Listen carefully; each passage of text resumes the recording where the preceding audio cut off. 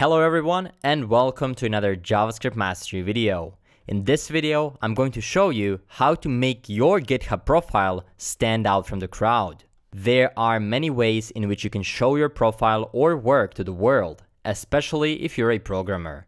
Modern ways include hosting your own website, displaying your complete portfolio. This has brought freedom to utilize all the unique ideas and without any restrictions to the number of pages, style, or the font in the resume.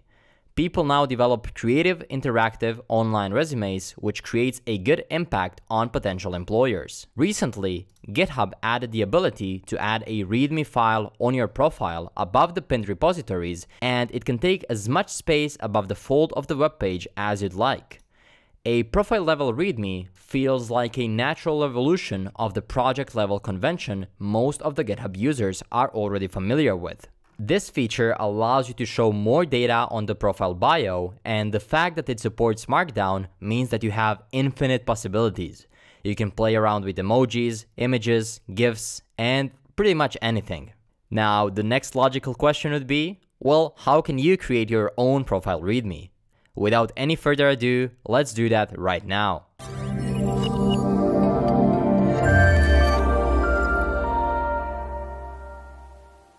Once you're logged in on your GitHub, you can navigate to the top right of your screen. Click this plus icon and then click New Repository. You have to create a new repository with the same name, including the letter casing, as your GitHub username. For me, it says that I cannot create a new one because I already have one, and that's completely okay. But for you, it's gonna say something like this. You found a secret. This is a special repository that you can use to add a Readme MD to your GitHub profile. Make sure it's set to public and initialize it with a Readme to get started.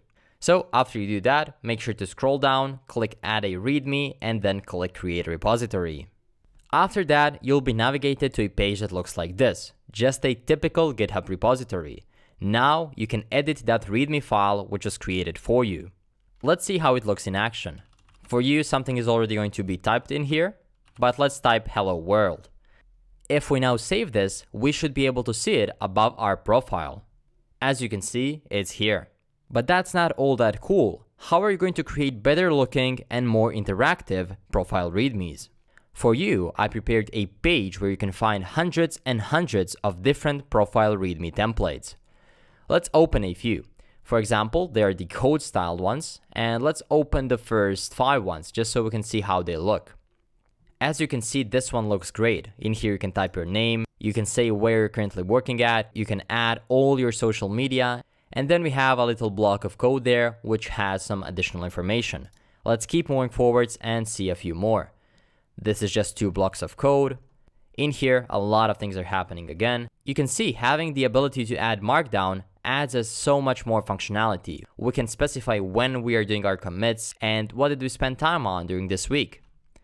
We have some more and some more again. The ones that I like the most are going to be the short and sweet ones. You don't want to overcomplicate your profile Readme. So let's open 5 from the short and sweet directory. As you can see, we have a few headings, a few bullet points, and then GitHub stats, and finally links to all social media. Let's say that I like this one. I'm going to close all the rest. And now how do we actually add it? Well, you go to raw here, then you copy all of that. And finally, you can go to your profile and then click this little icon right here. After you do that, you can paste everything. And now you can change all the things that you want. Let's just change the name. To show your GitHub stats, the only thing you have to do is change the username here. So I'm gonna do that. And then we have connect with me and links to all social medias. So if we now click commit changes at the bottom of the page, let's see how it looks like.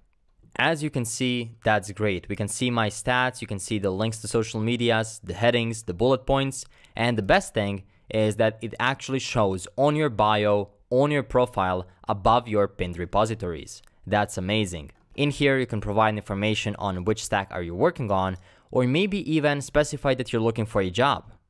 That's it. Now you know how to add your profile Readme. But that's not it on having your GitHub profile stand out.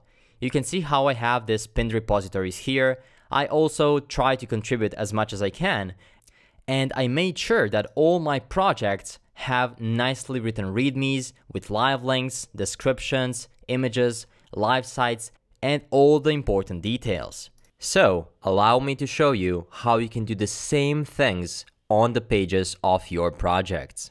First of all, let's talk about the readme. If you click this little pen icon right here, it's going to show us the markdown. To use a heading in markdown, you can use a hash symbol. To create a smaller heading, you can use 2 or 3 hashes. In here, I'm also using a link. Everything that's inside of the square brackets is going to be the thing that's going to be written inside of a link. And this inside of the parentheses is going to be the actual link where you're going to be taken once you click on this text. In this case, it's a link pointing to the site I deployed on Netlify.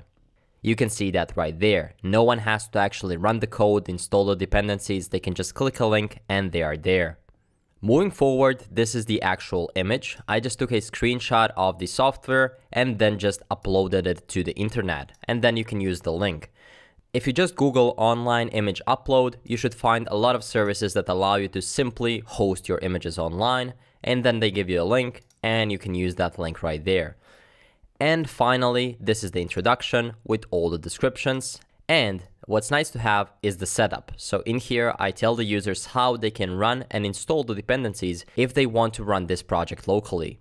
Furthermore, in here, this is the about part, a really important part as well. GitHub added a lot of functionalities to this part recently.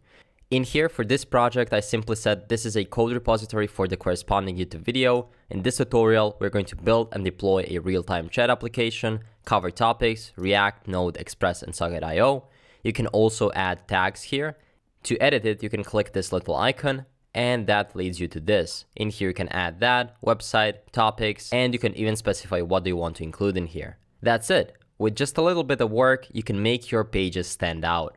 Here's a little update. More than 10 months have passed since I started creating the complete path to JavaScript mastery. This is a long course that covers absolutely everything you need to know about JavaScript, starting with easy things such as variables, logic and control flow, functions, tricky concepts, even some projects, and then moving on to more complex topics such as arrays in detail, objects in detail, and to more complex topics such as value versus reference, prototypes, asynchronous JavaScript, and so on. If you're interested in learning JavaScript in depth, more than you learned it in any course you've taken so far, then you might be interested in this. The course is not yet out, but you can sign up for the mailing list. The link is going to be down in the description. You can enter your email just to be sure you can know when the course is released. You're also going to get a big discount just for being on the mailing list when the course is released. If you'd like me to make this video into a series where I'm going to help you to optimize your GitHub profile, or just in general, give you some tips on getting hired, just let me know and I'm going to turn this into a series. For that, leave a like, comment, and subscribe. See you in the next one.